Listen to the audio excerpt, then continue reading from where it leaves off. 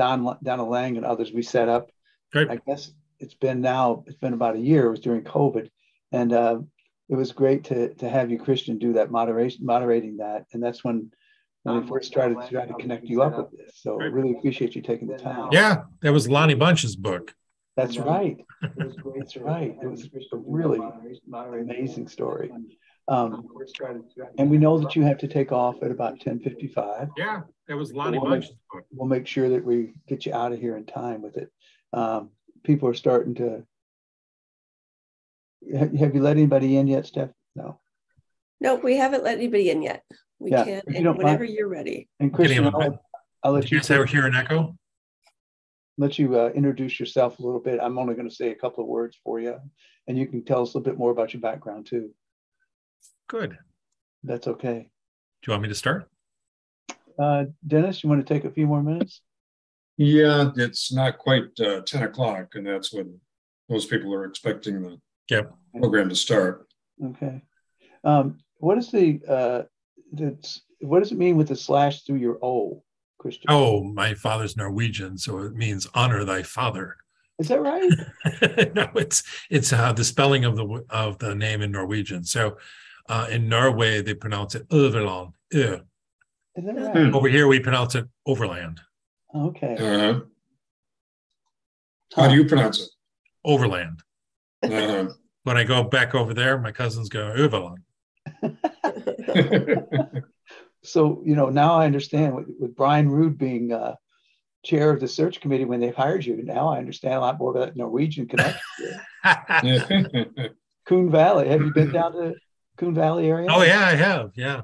And what is that build? What's that museum that they have there in Coon Valley? Norwegian's cultural.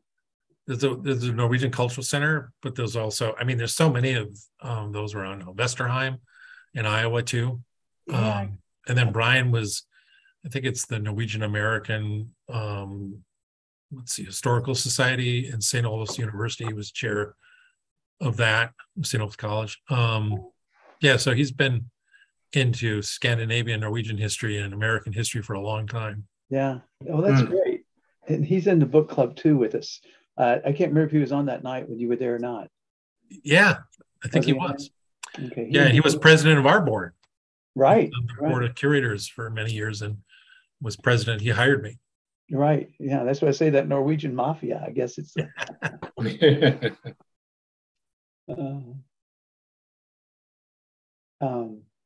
Okay, we've got 2 minutes beforehand, so I'm going to start to admit people. Okay, that sounds good. Thank you. You bet. So, Dennis, what were you for Halloween last night? Well, I was pretty scary. I was myself. Oh, that is not another emeritus. Yeah. Kids, we don't get any trick-or-treaters here at all. So. Oh, really? Huh. I was asking Stephanie when she was letting people in, what was the candy to effort ratio in her neighborhood? She's on Willie Street, and so it gets to be a little. When you get these places where there's a lot of density, the candy to effort ratio, is much more favorable when you get out like that. Right. Kurt, what happened in Monona? I didn't get very many. I got a couple of interesting looks at the Ring camera, right? Little kids were playing with the Ring camera. Oh, geez. So I got way too many Snickers left. So. Oh. Yeah, there should be a place. There's that one dentist when I was in La Crosse. There was a dentist who would buy every piece of candy for a nickel. Oh, really? He's trying to get kids not to eat the candy. So that's what he was working on anyway. It was pretty funny. Okay. I hit the wrong button when it said okay recording. Oh, I hit leave leave meeting. Sorry about that. Are you back? No. And so let me try and share again. Okay. I need to be okayed for sharing again. Stephanie, you bet. Yep. I will do that for you right now. There you go. Okay. You like the wizard, Stephanie, you're behind the curtains, but nothing happens without you. Oh, great. Okay, are we back live? Yeah. Yes. We We got got you now. Awesome. Well, should we get going then, Dennis? Sure. Well, thanks for everybody joining us today. I'm really pleased to have Christian Overlord from the Wisconsin Historical Society about all the new things happening with the new building, where it's going to be, how he decided what's happening with it. It's a great story. I've heard it a little bit before when he moderated a book club book for me for the Historical Society.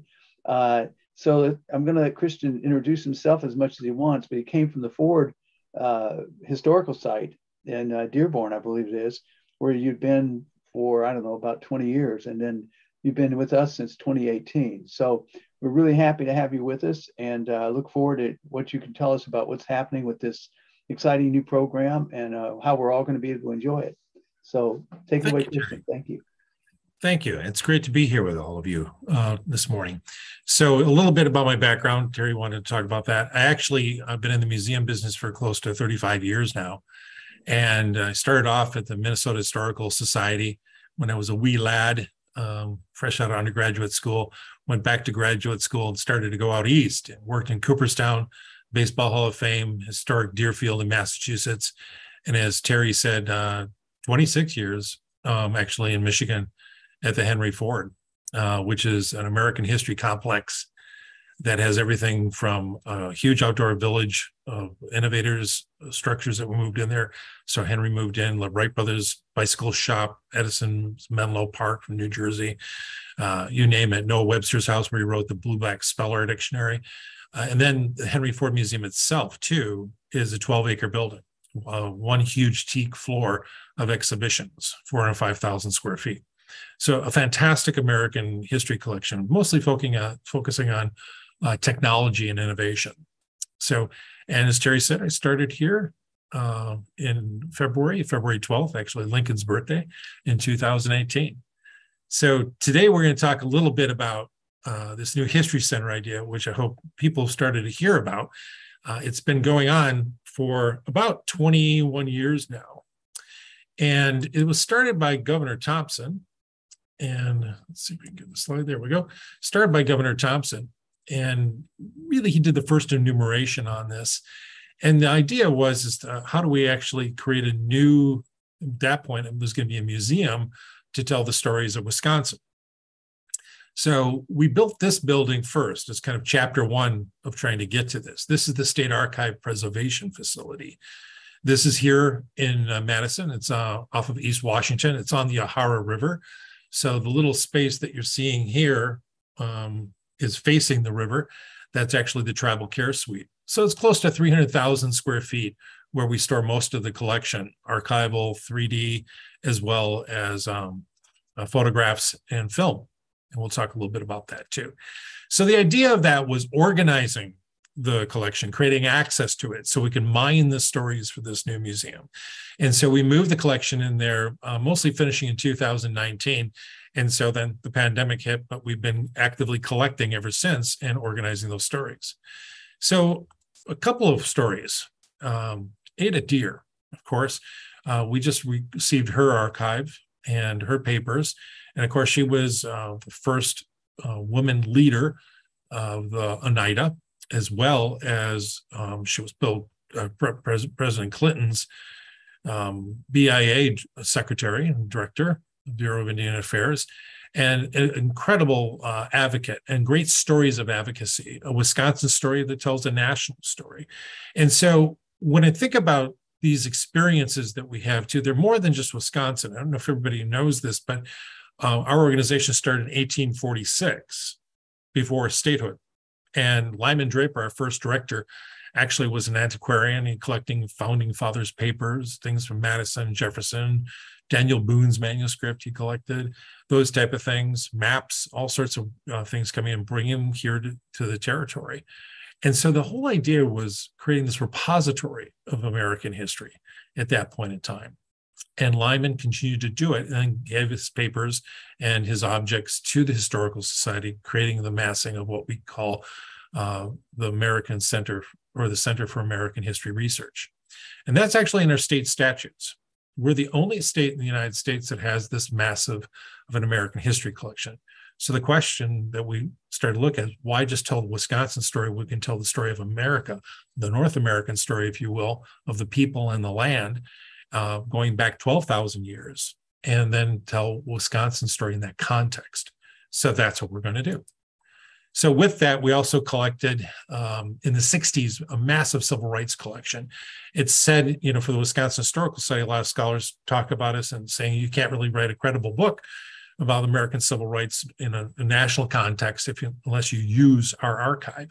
So Taylor Branch is Parting the Waters, for instance, it used our archive to do that.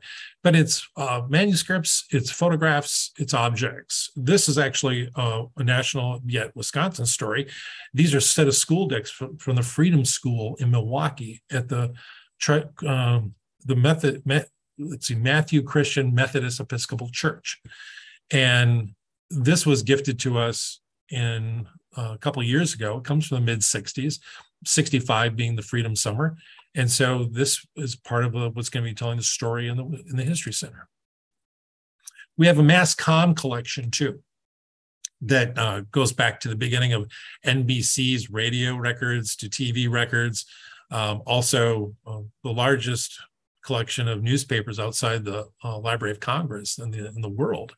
So this collection we just received, the last part of it is the John Chancellor collection. Of course, John Chancellor was a journalist and then NBC anchor for about a decade before Tom Brokaw took over. And then, of course, he was at Tom Brokaw's side during many of the presidential elections until his retirement here in Wisconsin.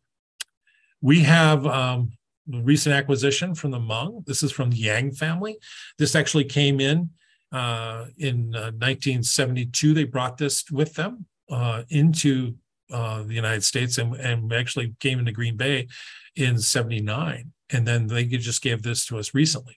What this is a hereditary silver. This is passed down from family to family. And the woman who had no heirs decided to pass them to us to tell the story of the Hmong.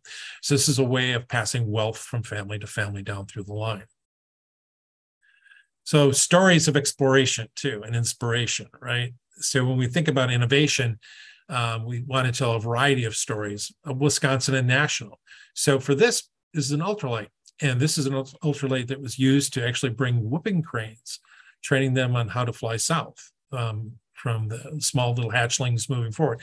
We actually have the costume of the pilot too. That's actually a crane costume. A lot of fun. But we acquired this a couple years ago. Recently acquired this computer. This is Judy Faulkner's, one of her very first computers that she wrote her code on for EPIC. So this, of course, is the beginning of a billion-dollar company that does quite well. Medical records all over the world are being organized by EPIC. But this is not just used in the hospital at this point in time for, moving electronic records around. Her first generation was actually a finding aid for hard copy files. So this is the very beginning of EPIC. And of course, Oscar Mayer, can't tell the story of Wisconsin without talking about brats and meats and different things, and cheese, of course. But we have the 1969 Oscar Mayer Wienermobile. And staying with foodways, I think people know this man. This is, of course, Craig Culver, and this is with his family's first restaurant sign. It's an old A&W sign that's been painted over. Recent acquisition again, too, for those who remember Happy Days, Patsy Weber's UW letter sweater, and is worn in the show, and we recently pulled this in. And one of the reasons why we do this, collecting entertainment in this way, is because we have a great partnership with the university. And that's the Center for Film and Theater Research. We actually have been doing that since the early 60s, and we have one of the largest Hollywood film collections that we steward together. So Luther Allison, we have, from his archive, his shirt that he wore right before he passed, as well as papers, photographs, and then one of his guitars.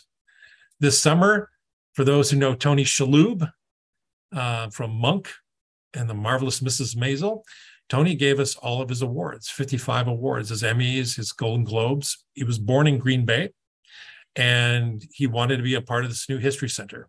He still has a house in Door County too. So he's an avid person who loves history, and we're very happy to steward his collection for him forward. Gives you an idea of these are the Emmys. So I mentioned our partnership with Wisconsin Film and Theater Research Center. So we actually have the Mary Tyler Moore collection as well, and not just the show, but her entire production archive. So from Hill Street Blues, and also we have director's scripts that go back to Orson Welles' director's copy of Citizen Kane. All that will be rotated through the History Center. So we're telling stories, and the exploration and inspiration hasn't stopped. So many of you have heard about this probably. In June of 2021, one of our archaeologists, underwater archaeologists, Tamara Thompson, wrote on this note, and I'll read it to you: dugout canoe, exclamation point with a little bit of a question mark next to it. This is the day she found it. And so this is in the waters of Mendota in early June when she found it. And the interesting thing about it, if you don't know this, she actually found artifacts too. So these artifacts, there are carved stones. They're fishing net weights. So they would have held the boat, the net to the bottom, and gourds would have floated on top. So when they found this was thought to be like maybe 100 years old. Maybe it was Frederick Jackson Turner, one of his students, canoes that they were making back then. Or maybe it was a 1950s Boy Scout project. They just didn't think it was that old. So we carbon tested it to make sure. And you may have heard it goes back to 800 AD. So astounding. And that, of course, is when the mound builders were living here. So really marks the ancestors of the Ho-Chunk, the Kickapoo, and many who have lived here. And it a piece of material culture. So we brought that up. So bringing it out of the lake, and with the Ho-Chunk, by the way, to take care of it and steward it. And where are we stewarding it? And you can see it coming up here. This is just being pulled out of the lake. It's about 16 feet long, made out of white oak. Wow. And it's in the State Archive Preservation Facility. So where we have the books, the films, the artwork, everything else. And this is actually in a tank in our large conservation area. Tank of water will be there for 3 years, and we're rotating polyethyl glycol through there. So this object will be in the History Center, and we're doing it with the Ho-Chunk. We also are partnering with the University of Wisconsin-Madison to actually explore some of the canoe. This actually renderings were done by the School of Engineering when they scanned it. So to give you a further context, the little star is where Tammy found the canoe, and these areas where there are little houses, that's where there used to be villages. And of course, the squiggly lines and some of these over here are reminiscent of mounds today. So Tammy went back with some students to dive to see, a diving school, teach them how to dive and what is underwater archaeology. And yeah, she found it again. So this one she found this summer. She found another canoe. And she actually wrote to Jim Skibo, our state archaeologist, who was at Ascalon at the time doing work, just texted him and said, found another canoe. Tammy is a great person, lighthearted, and so he thought she was kidding. And she wrote back, no, drive back now. And so this summer, they dated it, and it was dated to 1121 BC. Wow. Yeah. So this is floating the canoe, bringing it back. And we did this in September. And again, working with the Ho-Chunk, right? We have not stopped working with the Ho-Chunk. So we called the Ho-Chunk immediately when we found this, and Bill Quackenbush, who's their tribal historic preservation officer, contacted Marlon Wet Eagle, the president of the Ho-Chunk, and then we all got together and we decided that with other nations too, that we should bring it back out and study it, because otherwise it would go away. It was just going to be lost to the elements. So here is our Ho-Chunk colleagues. This is President White Eagle, Bill Quackenbush. This is Larry Kolsky from Bad River too. Oh. They participate as well. So this is Larry and Tamara, the one who found the canoe. And so this has truly been a great collaboration. This is a shared curatorial and shared story piece. This is not the Wisconsin Historical Society going by themselves and saying, what do you think? We'll do this and, we can let you in on this. No, this has all been done working together with the nations. So we're very happy about that. And so are the nations too. So these objects we're looking at them as shared curatorial, shared stewardship with the nations. Right now, we're bringing together our expertise of their knowledge of the past through their oral histories and also using ground-proof radar to look on the lake this wintertime to see if there's more that's down there too. And that's a system that they know how to run better than us. So it really is shared expertise. This is Bill Quackenbush and his son, Lucas. They're actually spraying a little bit of water, and Lucas has a brush, if you can see that. He's actually wiping out the sand, so preparing it to be immersed in the tank. So great stories, both on process, but also objects to tell the story of humanity that have lived in the Isthmus region for many, many years. So where are we going to tell these stories? We currently have this museum building on Capitol Square. And if you look to our neighbors, and this building, by the way, over here, this is actually the old Wolf Kubli Herzig hardware store building. We moved in there in 1984. And before that, the museum was actually in the basement of headquarters. And people went downstairs. We still have an exhibit, the Hamilton archaeological tools that are they're left over from that era. And before that, it was up on the 4th floor. So wouldn't it be nice to build something like the Minnesota History Center was built almost 25 years ago, a little bit more than that now, in St. Paul, or the Indiana State Museum, or the North Dakota Heritage Center, which just recently opened? We think we deserve a new history center, and I hope you think as well. So what did we do? We started our journey. We hired an architecture firm, two actually, Continuum Architects. They're a Wisconsin-based firm. They built the Chazen Edition, as well as Smith Group, which is a national firm, and they're known for the museums that they built, such as the National Museum of African American History and Culture for the Smithsonian and the American Indian Museum. They have also done many state museums. It's just core to one of their projects that they continually do, are just museum and cultural centers. So we decided to start with this, the vision, a center of inspiration and exploration where people and communities connect to one another across time throughout our shared, again, American experiences.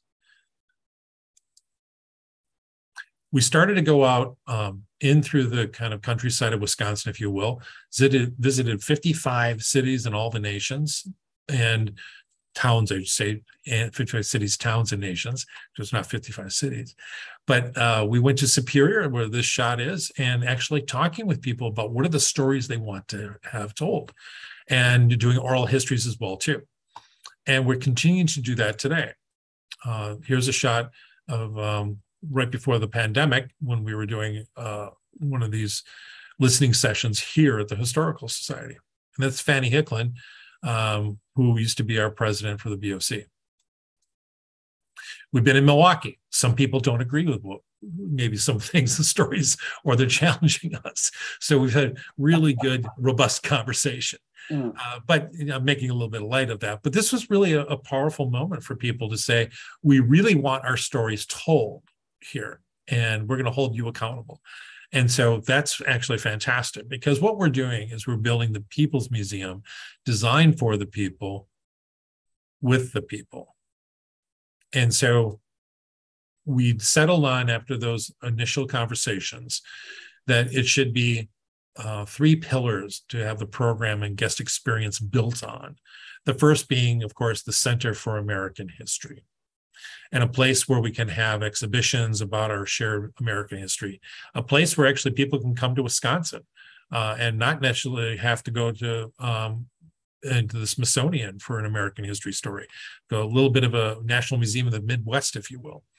A flagship venue for the society. This is why we're calling it a history center too, rather than just a museum. It's more than. We want it to be a place where we can actually do some of the things, from historic preservation to actually launching book publications, having educational conferences, as well as having dialogue and debate, using history as a foundational tool to talk about what are the speed of culture moments in our time. We believe that history is about transformational moments and how those moments happen. Our job is to bring those moments and connect them to the present so people can be inspired by that. And of course, then a center for community engagement.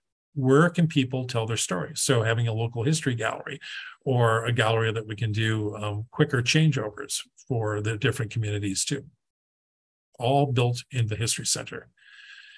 I love this photograph for a couple of reasons. One, the architect really got it at first in terms of when they were listening to us about, we wanted this to be a hub that connected, our sites, but also local cultural history sites across the state, because we want this to serve all 72 counties.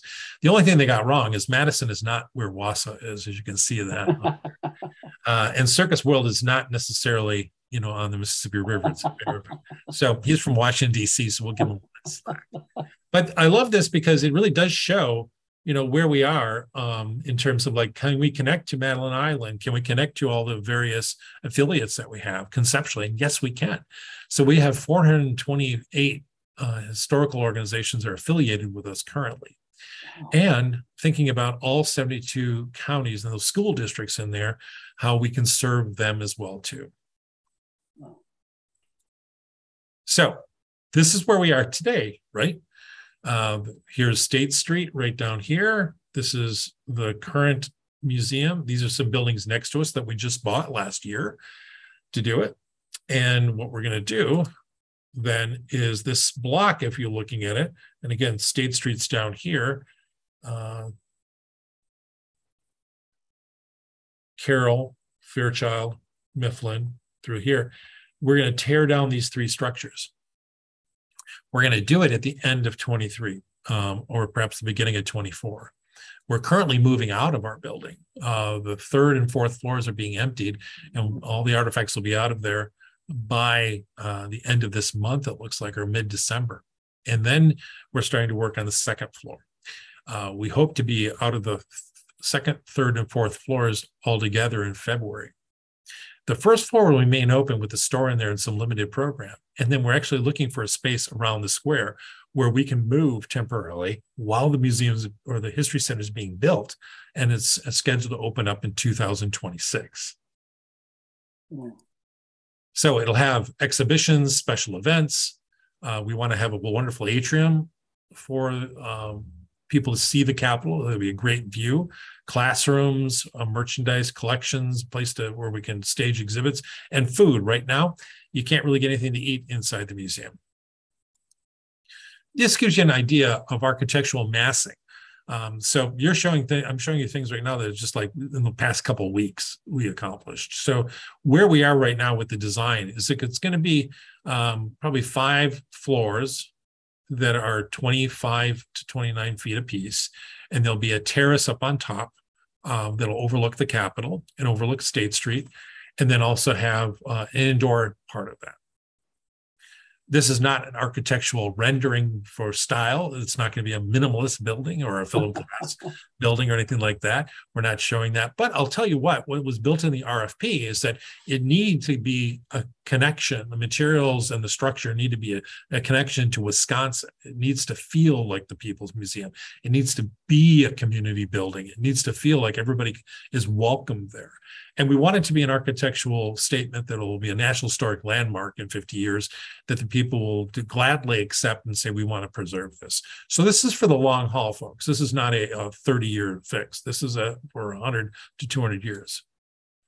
So we hired an exhibition firm, Ralph Applebaum and Associates, and they just so happened to actually work with the Smith Group when they built and designed the Smithsonian's National Museum of African American History and Culture.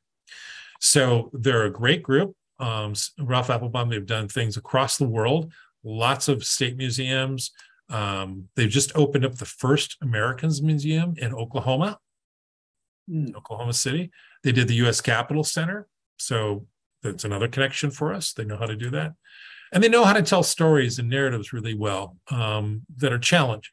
And, we have an obligation to tell the truth in history and bring up some stories of the past that perhaps people are uncomfortable with. But how do you do that effectively? So this is a shot from the Holocaust Museum and Memorial. And these are actually shoes of people that didn't survive the ghettos or Auschwitz. So for us, when we look at kind of the 4 floors of content, we're looking at American experiences up on top, and we're looking at the Innovation Hub on the second one. So you can imagine that that would be where people could see things like the Epic computer or the ultralight wing, the human landscape. That's where our great agricultural collection will be focused too. Nanny's Kitchen is actually going to be an operating kitchen. There people can be, chefs can actually demonstrate foodways, and it'll have a kitchen where recipes can be made, and it'll be a very interactive experience. So this is a place where actually we'll talk about timbering, natural resources as well too. And then of course, pop history and theater. So that's where the film and entertainment stuff will be. So you think about American experiences and you think about an innovation hub, human landscape, and pop history. That's where the themes of Wisconsin, the history of Wisconsin, will all go through there too, of course. And this is also going to be built on the 3rd edition of our Wisconsin textbook that we publish for the 3rd and 4th grade students. Right now, 72% of our students and teachers use that textbook. Wow. And so we're working on the 3rd version, which will be a dynamic digital version too, but teachers will be able to come inside the museum and teach using that textbook. Wow, awesome. And then the changing gallery is going to be about 10,000 square feet. It can be broken up into about three different galleries if we want to separate them. The first exhibit is going to be about the American 250th commemoration. So the new History Center, it'll be a center of American history. It'll be a flagship venue for the society. It'll be a place where community that are engaged, and community engagement is on top of everything, where people can have robust conversations and dialogue, but also a place of learning. You know, I really believe that our organization is not an educational organization only, but it's a learning organization. So the process of learning we work into as well. And then the connector for all 72 counties, tribal nations, and our affiliates. So right now, we're working in communities again. We're taking some of these design ideas that I'm showing you, and then actually bringing them out into the public again. So we stopped during the pandemic, but we're back out. We're actually going to be energizing next year of the kind of museum without walls idea all throughout all 72 counties. We're actually going to be bringing our collections out to our affiliates when we're shut down and doing programs throughout the state of Wisconsin.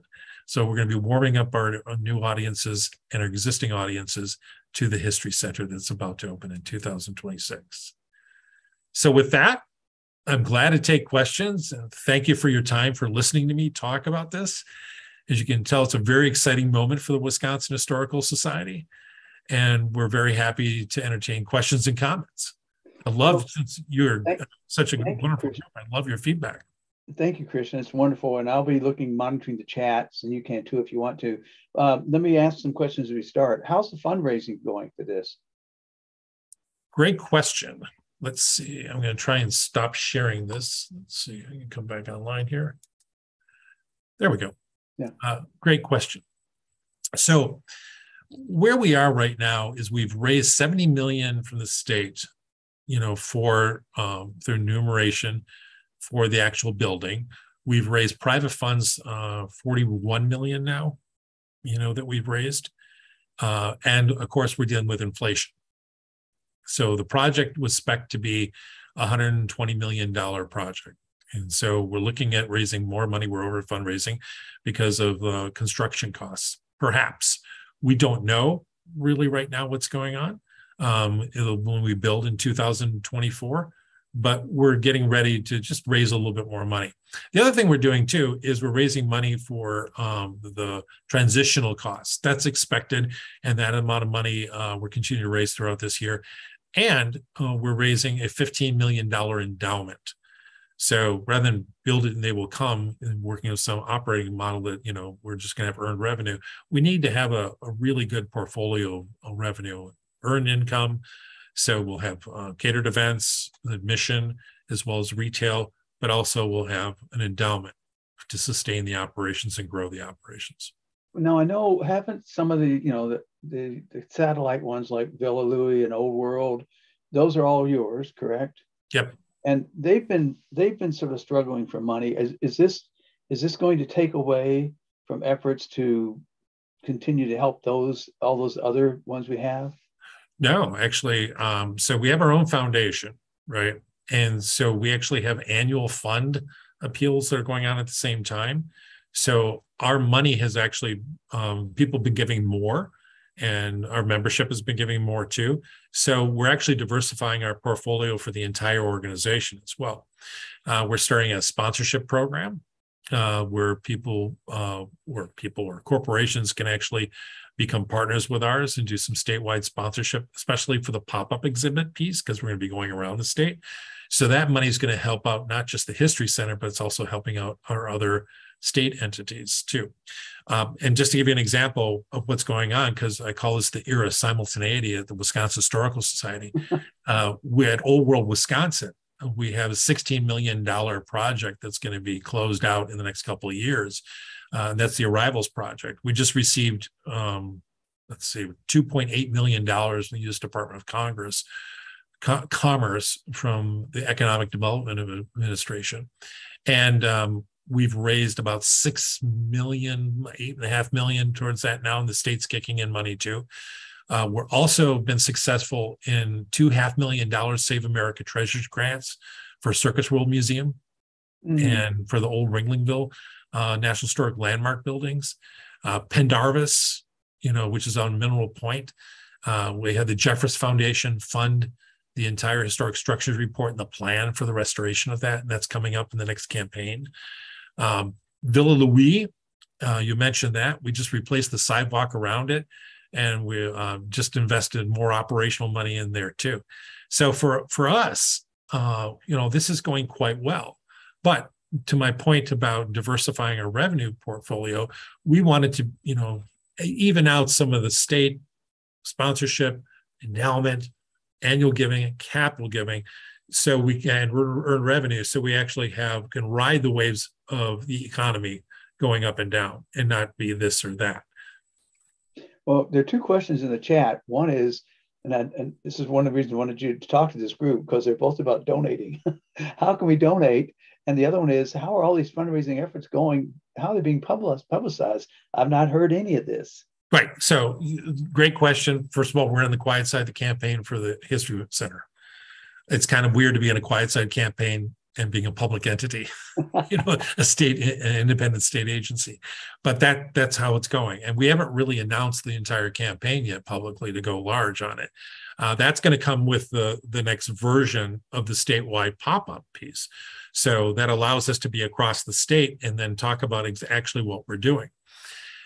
So that's scheduled to come out next year. As far as giving, we actually have, you can go right on our site. If you go to look underneath, I think it would be under Browse and look at About, you'll find the Wisconsin Historical Foundation, and you can find out how to give there too.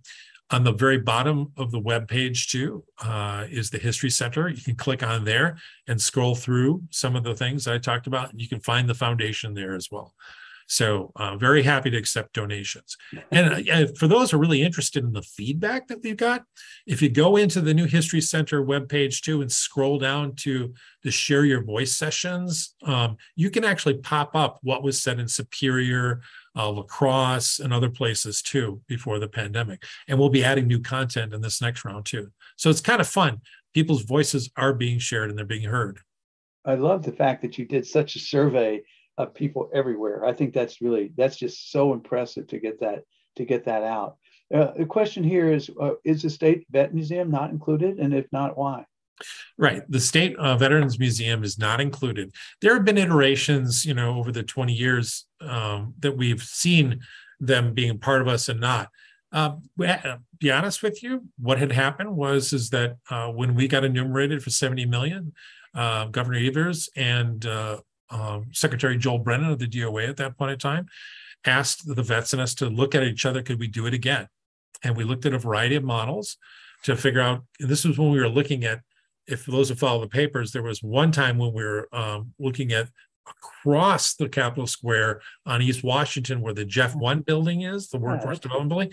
We were looking at, could that be a possible future space for the museum and the Vets Museum too? So we explored that. The Veterans Museum's Board Foundation wanted to fundraise by themselves, and they wanted it to be a distinct museum. We were trying to build a little campus before, but they want to be a distinct museum by themselves, and that was their decision.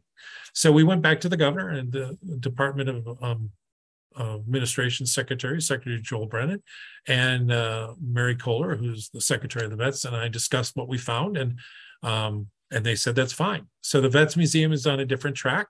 We're very friendly with them. We actually share space inside the state historic or the state archive preservation facility that I showed you.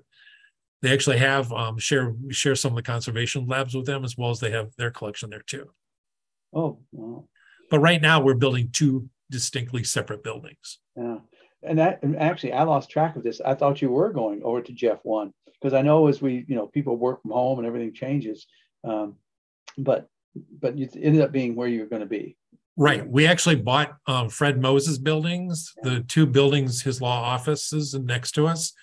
And so we figured out we could build a 110,000 square foot building right there, right across from the Capitol. And so we figured out we didn't have to wait for another state building being demoed. We could just do that and start the process and start the project and make our 2026 date. That was important for us, important for our donors too, that, seeing this actually come through. So it's been greenlit.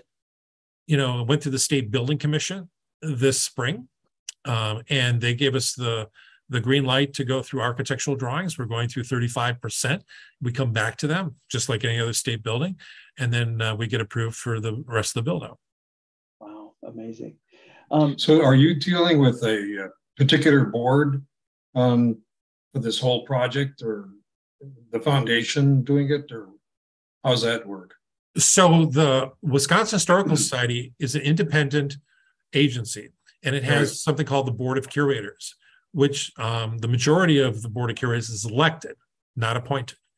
But we do have appointments from the governor and the legislature and a couple of emeritus. And like UW Systems president, Jay Rothman has a seat on there. And so we have those, but it's a self-fulfilling elected board as well as appointed. Our foundation has a board too. We've actually combined something called the Joint Museum Oversight Committee, which has the executives from both boards on that, and they review kind of the larger expenditures, if you will, like architecture firms. It's a lot of money to start, architecture and engineering. So we walk through that, and the board looks at that to make sure that they're involved in and they're approving our expenditures. You mentioned before that you're committed, and rightfully so, to telling the facts, telling the story the way it ought to be told and the way it occurred. A concern today, unfortunately, is pressure on enterprises like yours to not tell the story if it is uncomfortable. Is your past experience prepared you for those kinds of pressures? Are you anticipating anything like that? So first of all, we don't politicize history as a state agency. I mentioned, people asking me this question, they say like, well, how do you do that, in a political environment? And I say, we're the aisle. We're not one side or the other. We're the aisle. We look at the whole story. So when I think the case point that happened with Act 10 in Wisconsin, big story, right? It was a national story. People were hearing that around. Our curators and archivists went out and collected the stories from both sides. So we walked through that way too during that time about whose story you're going to tell. And we said we're telling the entire story. So, from both points of view, we've collected that story. Just like, when we talk about the colonies, starting in the United States, there's a ways to tell these stories today. Is it about freedom of speech? Is it about religious freedom? Sure, you can weave those in, but it's also really woven in terms of like the 13 colonies or the colonies established by Britain and the King. They were businesses. They were business ventures. And starting off in that way, and then how did people populate those areas? What did they bring with them? The diverse cultures. We've just had some really great work that's been done the past 5 years about the French commingling and living with the nations in Wisconsin and Canada and Michigan. And so before politics pull people apart. And so there's ways to actually bring people together. I think the Ho-Chunks canoes and their ancestors of canoes are one of those ways too. That it's Ho-Chunk and we're right. And so were the Kickapoo. They've lived here, for thousands of years. I'm sure we're going to find more. I'm sure we're going to go back, further than that. But having those kind of dialogues about how to tell those stories and the land that people lived in are important. Dealing with some tough subjects like the Civil War and what happened after the Civil War and American civil rights, we have a responsibility to tell that story correctly. And, since we actually have a number of books published on our collection already, we can reference that as well too. So I think, to be fair to people, we're telling everybody's story. We're finding ways and creative ways how to do that with technology, oral histories as well too. And we're not omitting people's stories. That's the other thing. It's not like we're going one way and not the other. We're actually telling everybody's story in the 72 counties and how to do that effectively. So we follow up on that question. I assume that means you would have collected the protest signs and support signs Yep. at the big rallies. You have both sides, the protest signs and those somewhere in your archive. Yeah, at the State Archive Preservation Facility. You had someone out there collecting, I want your sign, I want your sign. Yeah, absolutely. So you guys are sometimes involved right in the middle of things when it happens? You send people out? Yes. So actually we've got, that's part of the DNA of the Wisconsin Historical Society.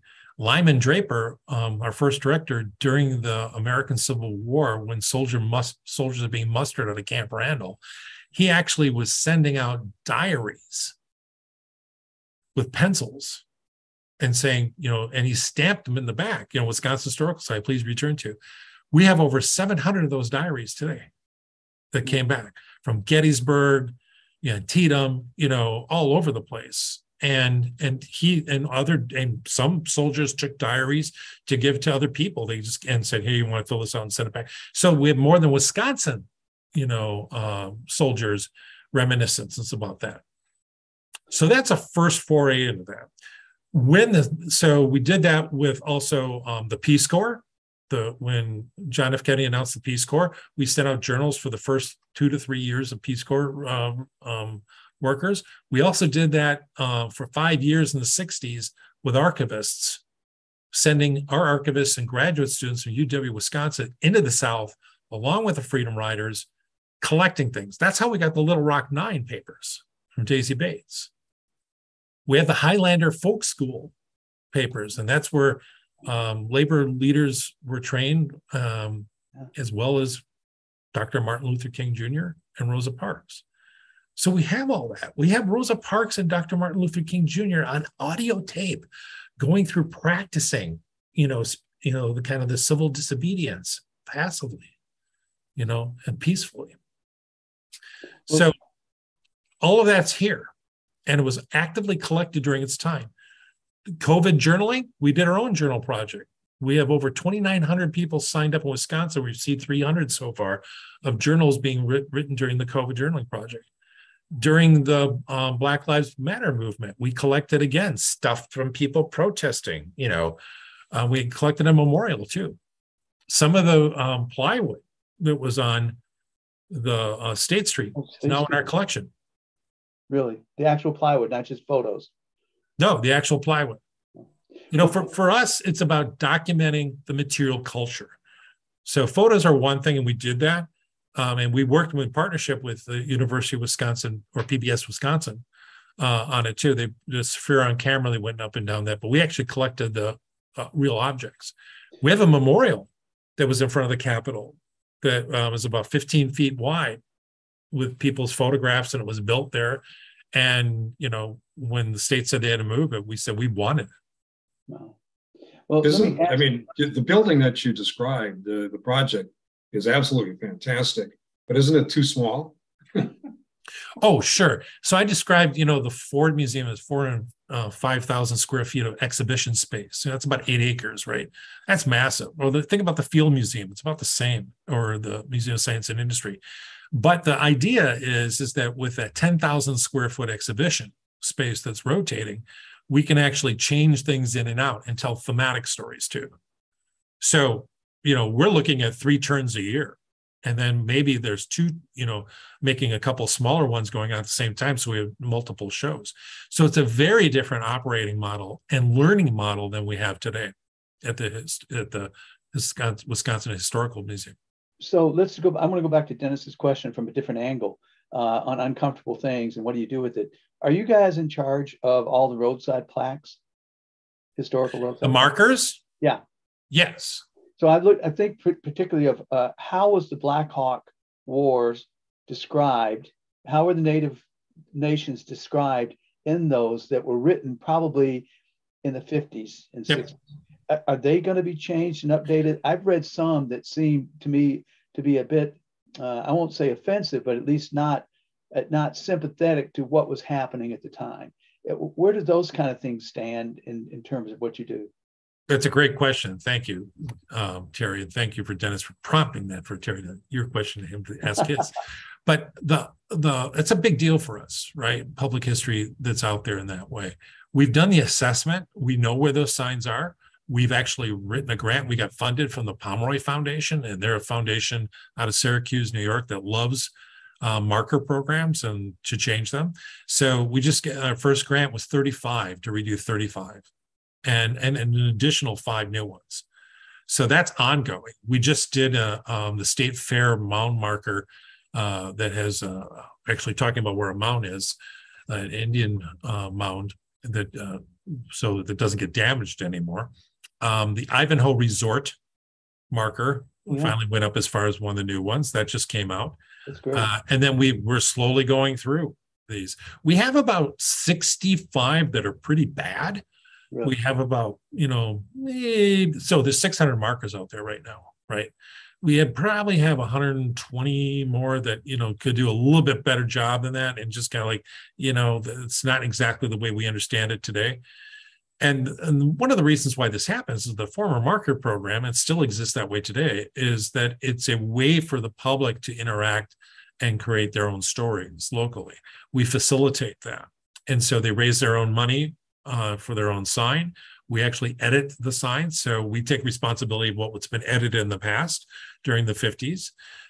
Some stuff that's up there right after World War II, referring to different countries during World War II with some bad phrasing, the people of those countries. So yeah, we're going through that and we know where they are. So it's a great question. It's going to take us a number of years to do, but it's not going to take us a decade. Yeah, it'll be more in the 5 years when we can get through this. I remember being at Little Bighorn before things changed out there and going back recently to see how that was reinterpreted or re-explained to a different thing. There's a question here. Trump politicized federal government records. Are there any state examples comparable to you that you guys have run into? Oh, can you state that again? It says Trump politicized federal government records. Are there any state comparable examples that you've run into here? Where someone politicized our records? Yeah, that Trump, I think the idea is that record keeping was not exactly done the way we've done a lot of things under the Trump administration. Have there been any glitches here in terms of you guys getting records, emails, et cetera? No, I understand the question now. Thank you for clarifying that. So there's a state archives retention board that we have a state archivist that's on that board, and we support that board, but there's private citizens on that board too. as well as librarian archivists that are appointed from different parts of the state. So that's the retention scheduling board of where things come into and how they get to us. And they go first to another preservation facility, and then if they're deemed historical, then they come to us as well. So there's a whole process that goes through. And actually, we do that with every county as well, with the exception of Milwaukee. And so we have archivists that work with county records as well as the state records too. We have a collecting schedule, for like the governor's office, and a collecting plan. Wherever the governor is, they know that this is eventually going to come to society. And then we go in there right before they leave too. And, we've had conversations beforehand too about what to keep and tell the story. And lieutenant governors as well, speakers as well. So all of that is in the retention schedule. And to my knowledge, that's not been politicized where people have said, I'm not going to give anything or anything like that. Or taken home to somebody's home. No, but sometimes, in our business, sometimes that happens where people will say, I found this, and it probably may have not been part of any retention schedule, but it has historical value. It happens with people's clothing, other material objects for people, things that, people like a pen from something, people say, I think my father was this, and, they send these things. But, we get things on an ongoing regular schedule. I know someone who has a spittoon from her dad's days in the legislature. Should that have been turned in? No. You don't want that. Okay. Well, should it have been turned in? It wasn't have been on a retention schedule. Do people want to talk to us about that? Sure. We're interested in those conversations. How much do you reject? I mean, what do people, like there's been people with all their button collections. There's something going on at UW right now. Does somebody have all 112 homecoming reunion buttons? Yeah. What do you say no to? So we have a collection committee, and first of all, we have a collection policy that defines the categories thematically, that we're collecting. And that collection, that's approved by the board. And so that's a guiding post that we look at every 5 years, let's say, or so, to change, depending on the times we're living in. The collection committee is about 20 people from curators, archaeologists, archivists, and librarians. They meet every 2 weeks. It's a robust discussion because going into the state collection is forever, right? We don't sell stuff off. We're not in that world. If you get into the Wisconsin State Historical Society collection, there's permanency with that. And so we're very careful about what comes in, but also we're very eager to have things in.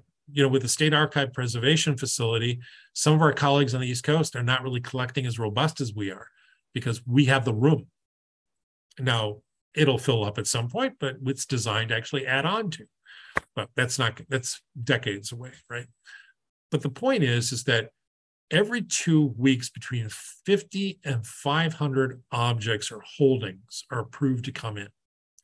With that, there's things that we turn down, like maybe it's a postcard collection that we already have, or maybe it's something that's totally out of scope, like a medical thing that maybe the UW library would like to have that.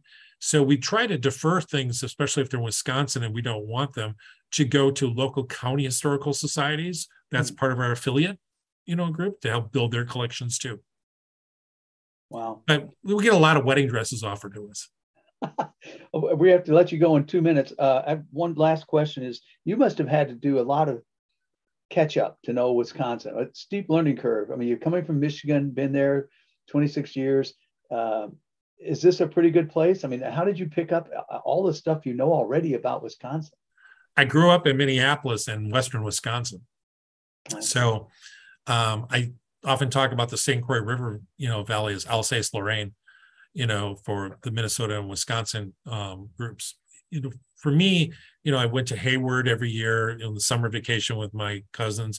I went to the Dells for 14 years and Circus World Museum for 14 years because my mother's sister lived in Chicago. And so we did the shared experiences going back and forth.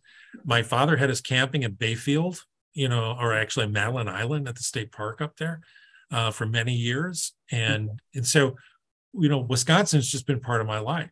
And then when the Elroy Sparta bike trails came through, when I was in high school, I was a big biker back then. And so, biking through Wisconsin through the train tunnels, when they came out was just wonderful. Awesome. And I actually raced at the Shawamigan Fat Tire Festival, which is a mountain bike race. I don't have that build anymore. But my first ski race was also one at Telmark and Cable as well. So a lot of it is just in my blood and, from relatives living here. And, before we started, someone was asking me about my name, Overland in Norway. But my grandfather's family bought a farm in Trumpeau County. And that's where they first settled before they moved to Duluth. And then he became a boilermaker. He moved off the farm and worked with the Duluth-Mesabi Railroad. So I got a few genes in here. I think so. I want to say thanks. I'm going to turn it over to Dennis to give you the official thanks. Yeah, well, it may or may not be official, but certainly is heartfelt. We really appreciate it. And very interesting, very informative. And best of luck to all of us for this project to really be successful and robust. Thank you. Well, thank you. And for people, continually follow us and look at our webpage. If you're interested in connecting with us there, that's a way to do it, and with the foundation as well. Thank you all, and thank you for your interest in the future of history for Wisconsin. Thanks, Christian. Good. Thank you. Bye-bye. Dennis, I'll turn it over to you. Thank you, everybody, for joining us. And a reminder, next week at this time, we're all going to be voting, or we're going to be working on the polls. So we will not be meeting. So we'll get together again 2 weeks from now and sort through what happened a week from now. So happy voting. Vote as often as you can. All right. Thanks, everybody. Thanks. Cheers. Bye now.